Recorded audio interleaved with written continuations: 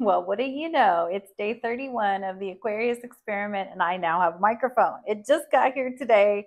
It's been a journey with it. I should have gone with my gut and gotten it from the TikTok shop, but no, I had to be the Amazon girl. Anywho, yeah, I'm Sara Waggle. I'm an astrologer and a leadership coach, and this is day 31 of the Aquarius Experiment. This is the last video that I will do about this series. I might do another longer form video for YouTube, but this is the last one that I'm going to do in this format.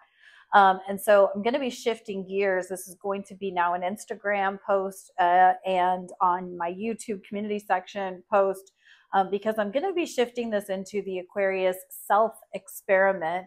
And what that means or what that looks like is that I am going to put into practice the things that I have been talking about with the Aquarius experiment, as in the physical body, the mental body, the emotional body, the spiritual body, the energetic body.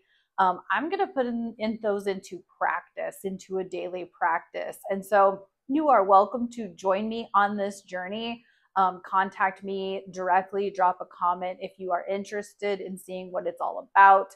I'm basically going to use the month of September as like a trial run. I do have one other person joining me, and I don't know how consistent they will be, but if you are interested in joining me, that would be awesome. I'm just giving it a test run to see how it works, how it flows with regular daily life. But I will be implementing practices that incorporate all of the different things that I've talked about over the last month. So drop me a comment below. I would love to know, what have you learned? What is one takeaway that you have from the Aquarius experiment? What's something that you, oh, that's interesting, I didn't know that.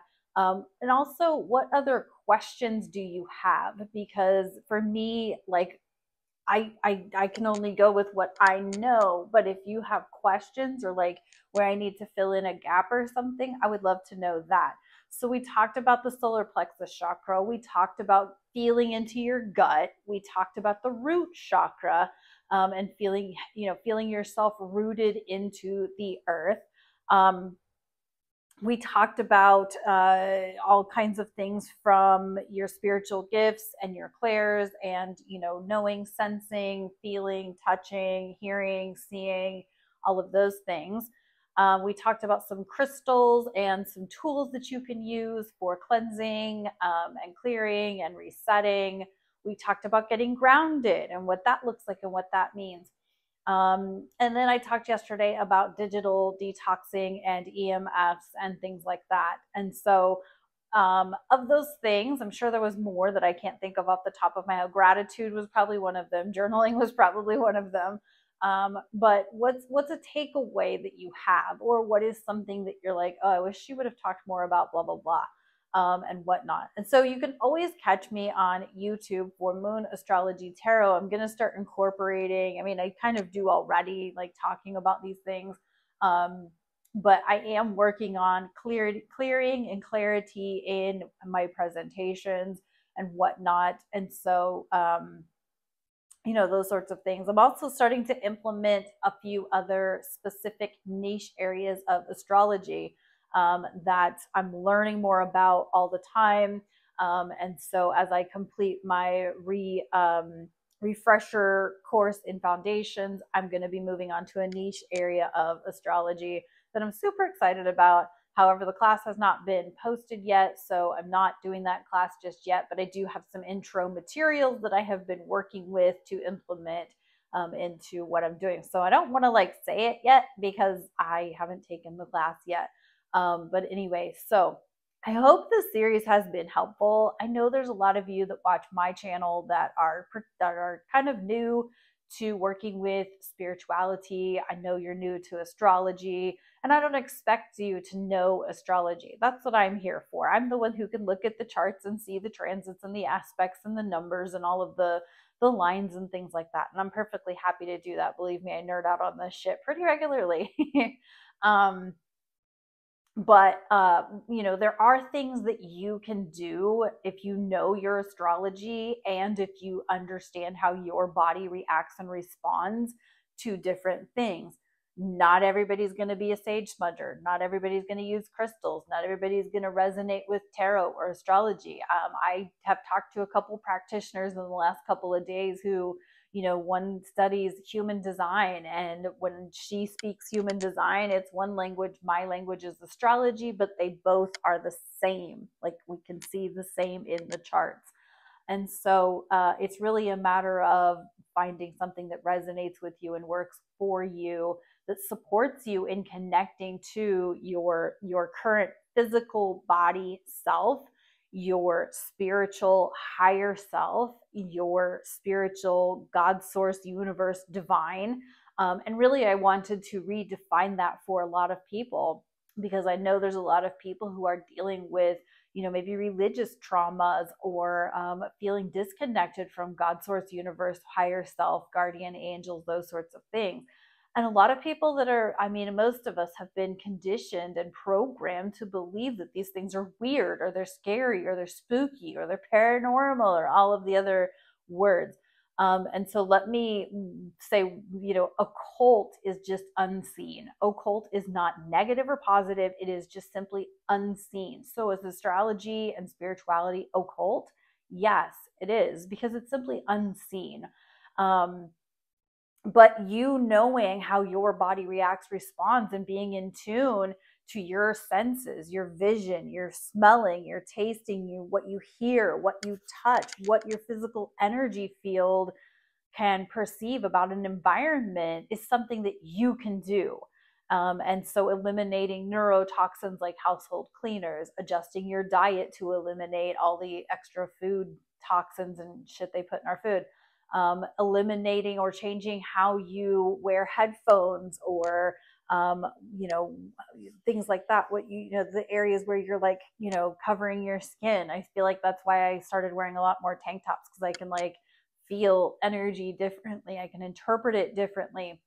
And I'm really learning my digestive system, and like, what foods do I need to actually be eating, and eating intuitively, as opposed to just eating whatever food I have at my house.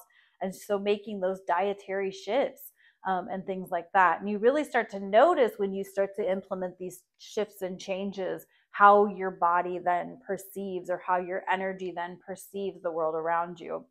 And so my invitation as we close this out is, if you are interested in the Aquarius self-experiment, is to drop me a comment or reach out to me directly.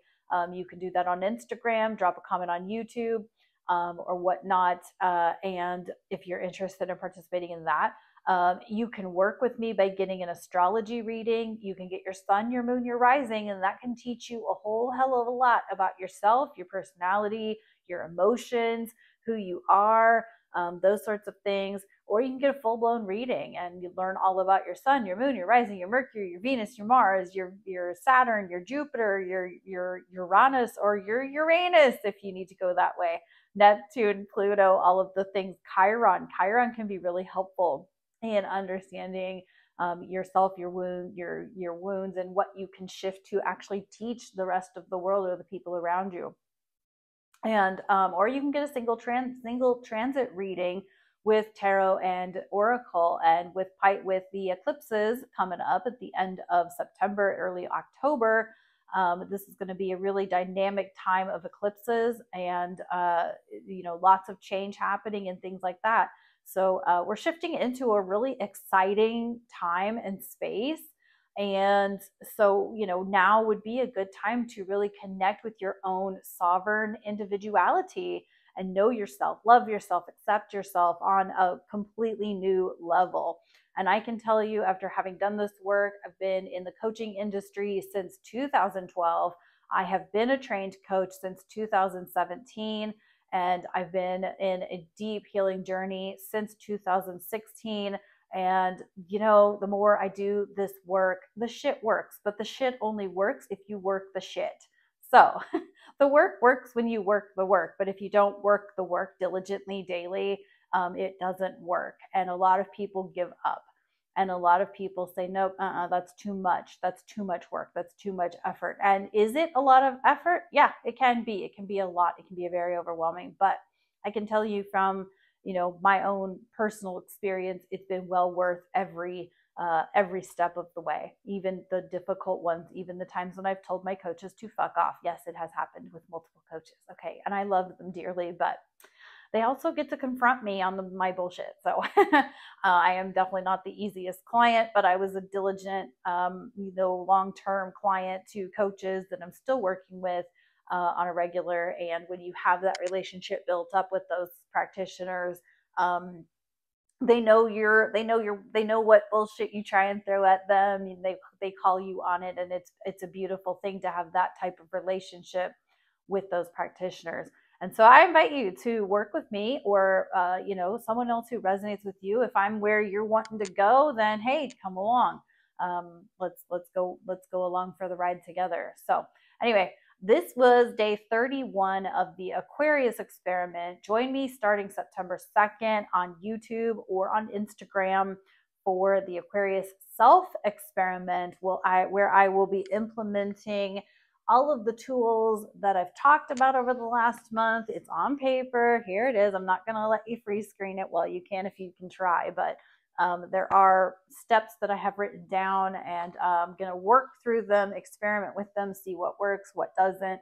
And, maybe there'll be a big launch by October, or maybe not. I don't know. We'll see. We'll see. I have some ideas and I want to feel through them before I speak into them. Thank you for tuning in. Thank you for joining me. I appreciate you. And I will talk to you, Moon Astrology Tarot, over on YouTube. Bye-bye.